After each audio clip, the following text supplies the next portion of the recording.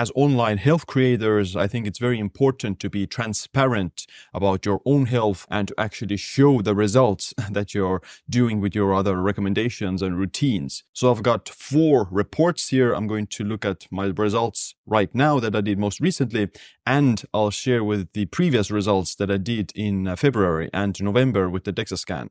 I'm going to go through the most significant biomarkers and I'll share what are the optimal ranges for them. So make sure you click like and subscribe for future videos about living longer and staying healthier. So let's start with the glucose markers. In February 2024, my hemoglobin A1C levels were 5%. And in July 2024, my hemoglobin A1C levels were also 5%. So it hasn't changed. Hemoglobin A1C levels measure the average blood sugar levels over the past few weeks. And ideally, you want to have it below 5.2%.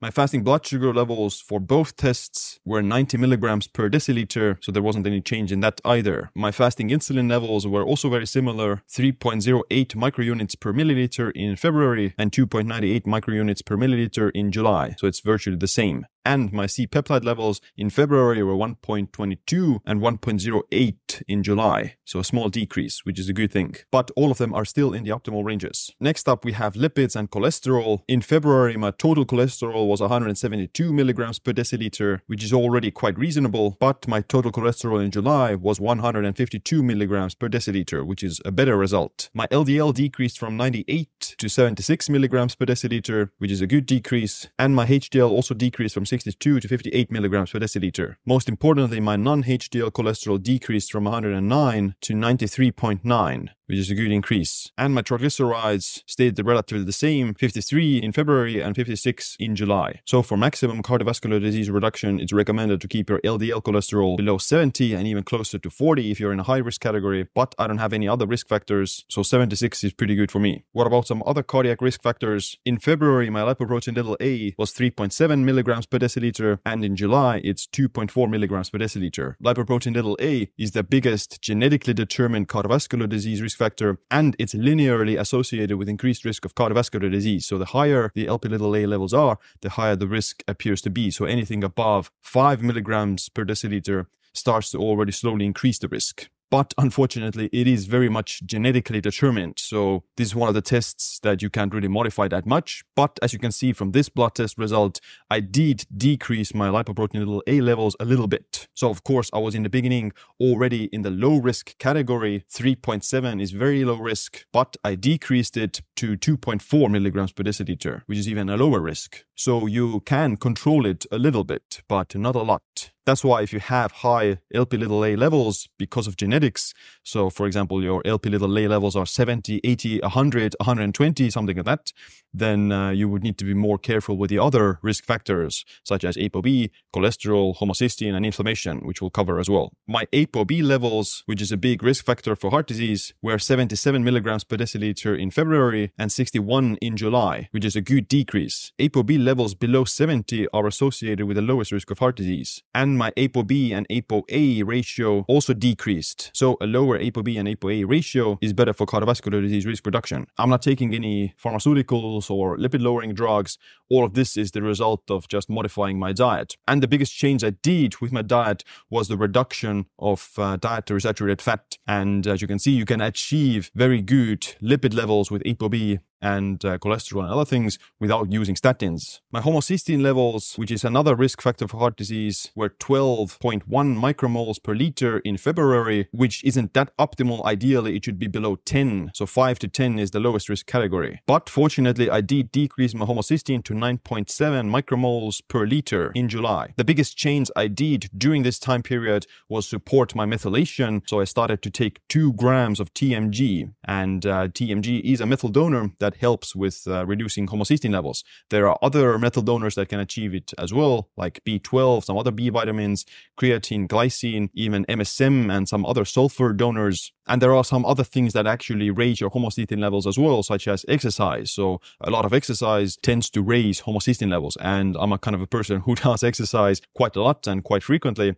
So my homocysteine levels might have been elevated because of that, but I didn't change my exercise during that time period. So I'm exercising pretty much as much and even more, perhaps. So I think the 2 grams of TMG might have done the trick in this scenario. And homocysteine is also something that is very genetically determined. Some people can have naturally very very low homocysteine levels, even though they're not taking any methyl donors, and even though they're, following somewhat of a worse diet, for example. And other people can take all the methyl donors in the world. They can have actually very low levels of exercise and still have homocysteine levels in the 15s or something. So for example, Joe Cohen, who was also at the retreat with me, his homocysteine levels are quite elevated because of genetics. So he's taking a lot of different kind of methyl donors to support his homocysteine levels, and he tries to get it lower, but it's not really working because he might have some bad genetics for homocysteine, and he doesn't exercise that much. I exercise twice as much as Joe. I take half of the methyl donors that he's taking, and my homocysteine is even slightly better than his because of genetics. And I don't think that I have perfect homocysteine genetics, because it's still like 9.7 micromoles per liter. It could be, slightly lower even. Like I would want it to be closer to 5. So my goal is to try to get it to 5, but 9.7 is already in a pretty good category right now. It's just because there's a lot of genetic factors that contribute to this. Moving on with kidneys, my kidney function was optimal in both February and July. So there was no real differences between my electrolytes or my other kidney markers like blood urea nitrogen, serum creatinine, or cystatin C. My EGFR was 108 in February, which is still very optimal. Like anything above 100 is already in the optimal zone, but my EGFR did increase to 120 in July, which is even better. The biggest difference that I attribute this to might be my reduction in phosphorus intake. So phosphorus is a mineral that in excess tends to affect kidney function in a negative way, especially in the presence of low magnesium status. So I did reduce my phosphorus intake slightly, and that comes from the reduction in animal protein mostly, and I'm increasing my magnesium intake from foods. So more magnesium-rich foods like pumpkin seeds, beans, some sort of leafy greens, and salmon, for example. My liver function is also optimal in both February and July, so there's no real difference in my liver enzymes, but my liver enzymes like GGT, AST, and ALT are slightly lower in July than they were in February. So it's a minor improvement, although before it was already quite optimal. Moving on with my thyroid. So my thyroid levels are also same in February and July. My T3 levels are somewhat low, 67 nanograms per deciliter in February and 69 nanograms per deciliter in July. And this is probably mostly because of eating a lower calorie diet and being lower body weight. So I have lost quite a significant amount of weight over the last year, and most of it is because of fat, as I'll share with you in my DEXA scan results. And when you are dieting or losing weight, and then your T3 levels might reduce slightly. Now, I don't have any symptoms of low thyroid. I have very high energy levels. I have excellent sex drive. I have good physical performance. I have no cold intolerance. My skin is great and my bones are great as well. So I think this is mostly because of this artifact of the calorie restriction, which in my opinion is actually a good thing. So there is a lot of evidence that a slightly lower thyroid level and function and higher TSH levels is actually linked to greater longevity in centenarians and centenarian offsprings. So the centenarians, they have slightly lower thyroid naturally because of genetics and a higher TSH level. So I don't think that I'm experiencing any harmful side effects from this slightly lower T3 level. And in my personal opinion, it actually might be more optimal because of like a normal or a lower, let's say, body weight is still linked to longevity. And I have excellent muscle mass, as I'll share with my DEXA scans, and I don't have any bone density issues either. My bone density is very high. So I think this would be a good time to talk about my DEXA results. We'll resume with the blood test results after this. So a DEXA scan is a very good way to assess your body composition, to look at your body fat percentage, muscle mass, visceral fat, and bone density. Now, the total body fat percentage on this machine might be a bit off calibrated, so it overestimates your total body fat percentage, but that's because of it looks at your total body fat percentage, not just the subcutaneous fat. So it just uses like a different scale that might be somewhat different from what you've seen online. I did the DEXA scan in November. My previous result was 23.3% body fat, but I was very lean and with veins in my abs. So if you were to look at my subcutaneous fat percentage, then it would be something like 10%, even 9%. This time, my body fat based on the machine was 18.2%, and I was a little bit leaner. I was also about 2 kilograms lighter from the previous test in November, and it all came from fat loss. So the subcutaneous fat percentage might be something like 8%. So take it with a grain of salt. These percentages, the machine might be using a different scale as you might be used to. And if you were to, based on the mirror test, then yes, my body fat percentage would be something like 8 to 10%. I also lost visceral fat, which is the fat around the organs, and this is, from a metabolic health perspective, quite important. Now, keep in mind that you can't have literally zero visceral fat. Some visceral fat is needed for survival, and it has some other purposes. It's just that excess amounts of visceral fat is harmful for your metabolic health and other aspects of health. The healthy amount of visceral fat that you can get away with would be something below 450 grams or 1 pound of visceral fat. My first result in November was 359 grams, and now it's 54 grams. So I've lost 300 grams of visceral fat within these 8 months, which is amazing. And again, 50 grams of visceral fat is as ideal as you can really get within reason. My lean muscle mass, however, increased. My total body percentage as lean mass was 72.3% in November and 77.3% now. That's a 5% increase again. So I lost 5% body fat and I gained 5% as lean tissue. Now keep in mind that this doesn't mean that I built 5% muscle within that time period. It's just, I lost body weight. Most specifically, I lost body fat. So I didn't lose muscle tissue, so I maintained and actually built a small amount of muscle tissue, and therefore my total body weight as lean tissue increased by 5%.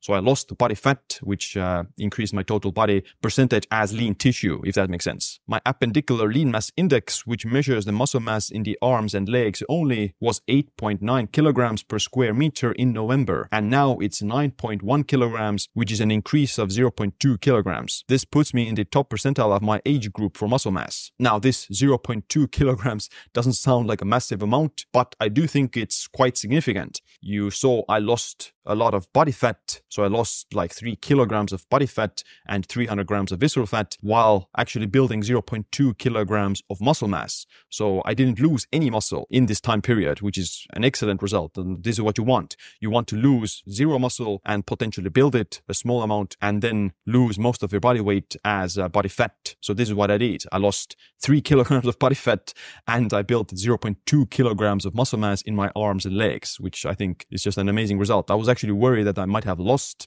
a little bit of muscle mass because of being a lower calorie diet. But, because of exercise and eating enough protein, I was able to build a small amount of muscle tissue while losing exclusively body fat. And I didn't actually increase my protein intake that much. I actually reduced my protein intake by a little bit. So I was eating something like 120 to 140 grams of protein right now for the last few months. And last year when I did the DEXA scan, I might have eaten a little bit more. I might have eaten 150 to 160 grams of protein. So I was reducing my protein intake by about 10% while still building muscle tissue in small amounts and losing exclusively body fat, which is amazing. Let's get back to the final blood test markers. My iron levels in February were pretty optimal. My serum iron levels were around 104 and the lowest risk of mortality somewhere between 45 to 115. Right now, my iron levels were 57.4 micrograms per deciliter, which is a bit lower, but it's still in the optimal range. Now, iron levels, in my opinion, would be optimally slightly lower. So for men, below 100 is actually a good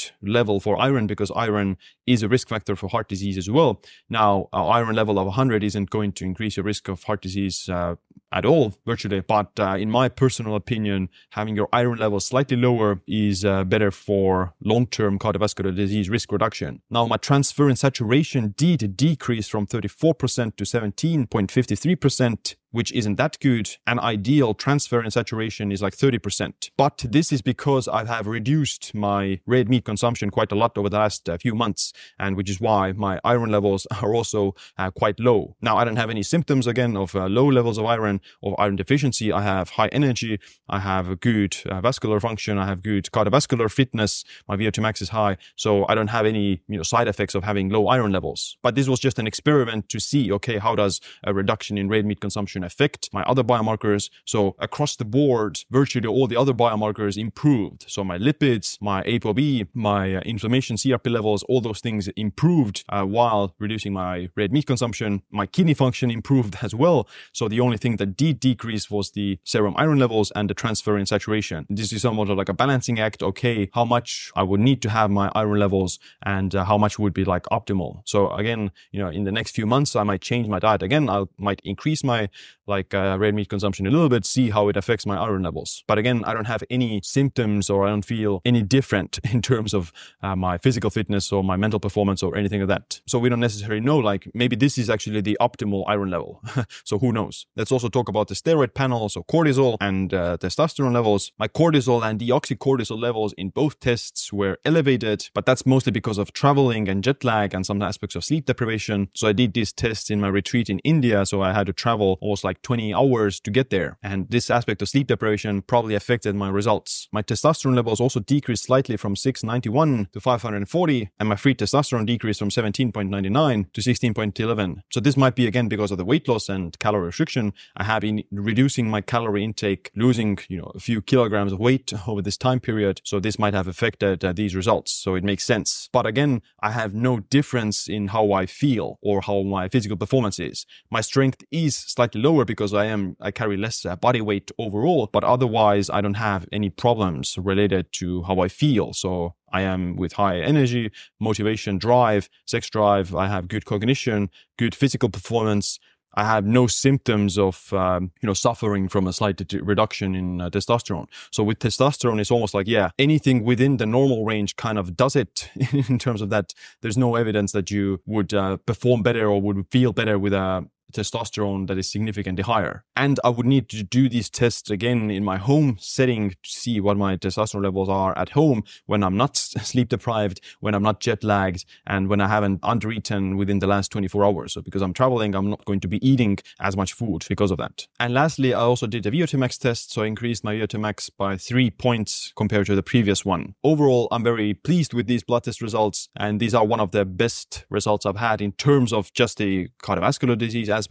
These are like very good lipids, and my ApoB and CRP levels are as optimal as you can get without any use of pharmaceuticals. So I'm very kind of pleased with my results. I'm also pleased with my DEXA scan results to see that I lost 3 kilograms of pure fat and gained 0.2 kilograms of muscle mass, which I think is, the optimal scenario that you want. And my bone density stayed the same, so that didn't change at all. So what is next? I am going to, of course, maybe adjust my diet slightly based on these results. I'm going to try to get my homocysteine even lower. So my goal would be like 5 optimally. Let's see if it's possible. You don't know necessarily how much is possible with your genetics, but let's see where I can take it. And the next goal would be to see, okay, would eating more calories maintain my current body composition, and how will it affect my thyroid and testosterone levels, for example? Let's see in a few months, how does maybe increasing calorie intake affect these? And we'll also need to look at the other biomarkers. So does increasing my calorie intake worsen my lipids? And is it going to worsen my glucose parameters or kidney function?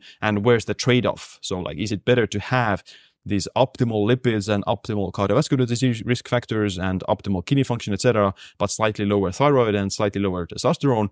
Or is there a way to have both? So let's see. I'm going to have to experiment and test. And of course, I'll share with you the results later. If you do want to learn about the optimal broad ranges for all these biomarkers, then you can learn that from my new book, The Longevity Leap. You can check out the link for this in the description. On that, thanks for watching this video. Make sure to click a like and subscribe for future videos about living longer and staying healthier. My name is Siim. Stay optimized, stay empowered.